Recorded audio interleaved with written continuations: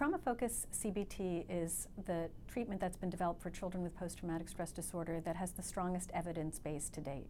It has multiple components. The first component is psychoeducation, and I think first and foremost to say is that it involves both the parent and the child. So the child's not going into a room by themselves and having play therapy.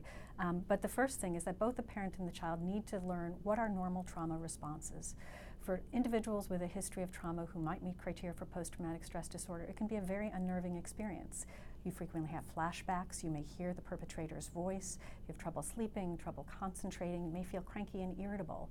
And to understand that these are all part of a syndrome and common experiences for people who've been through the type of things that you went through, in and of itself is therapeutic. And it also helps the parent make sense of kind of what the kid is experiencing, and understanding that trauma triggers often elicit some negative behaviors. So if a child's been exposed to domestic violence, yelling can be a trigger. Running into a perpetrator is often going to elicit extreme anxiety and may also elicit irritability. So starting to get a catalog of what are those things that elicit these symptoms helps you begin to get control of it. So psychoeducation is the first component. The second is skills building. Being able to develop a sense of skills to deal with extreme anxiety, relaxation training, thought-stopping techniques for recurrent memories. And the training and skills the parent wants are, how do I manage the child when they get irritable, or they may be oppositional, or they don't want to sleep? What are some skills that I can use that can help them manage those behaviors and not have things escalate? Once there's a sort of set of skills and feeling like some sense of mastery, then the next major component is the trauma narrative, which is basically a revisiting of the trauma, telling the story, and also the cognitions and the thoughts that go with it. One of the core symptoms of PTSD is avoidance.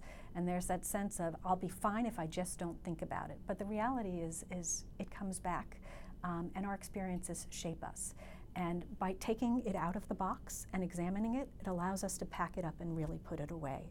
If we just shove it in there, you can't really close the suitcase. And it's important that oftentimes when things have happened to you, how you make sense of it affects how you feel about yourself. I remember one adult saying to me that she couldn't remember what she did that made her father want to choke her.